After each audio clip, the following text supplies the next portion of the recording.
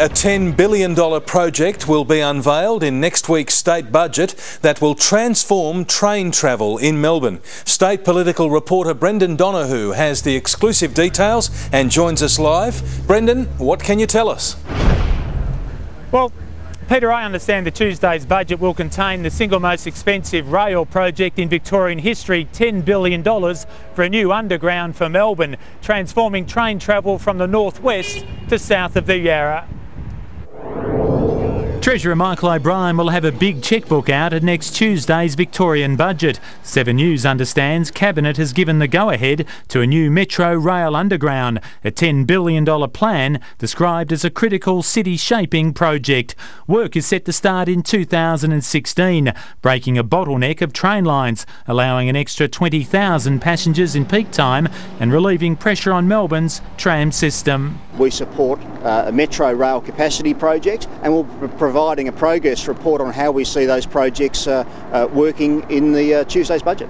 The original design created at least 5 new stations running from South Kensington through Parkville, under Swanston Street and St Kilda Road, to a new station near the Shrine and onto South Yarra. But the government has been considering a new route to avoid more than 2 years of disruption tearing up Swanston Street. Transport experts have warned the government that completing the Metro Rail Underground is instrumental before starting the City to Melbourne Airport rail link.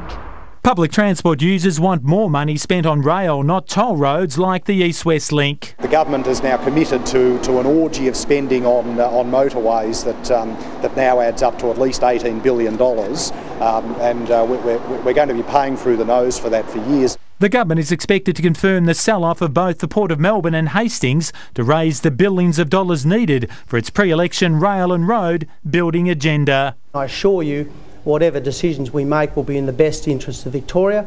The Port of Melbourne today announced a third container operator, part owned by Philippine interests. Back to Brendan Donoghue, and Brendan, transport projects really are the main battleground for November's state election. Well, that's right, Peter. The Napthine Government has really gambled by loading up on transport projects, both road and rail. They're promising about $30 billion of projects over the coming years, with the Metro Rail, the East-West link and the rail link to the city. And there's more to come, with the National Party leader Peter Ryan in Benalla tomorrow expected to make a major promise about regional rail. Peter? Thank you, Brendan.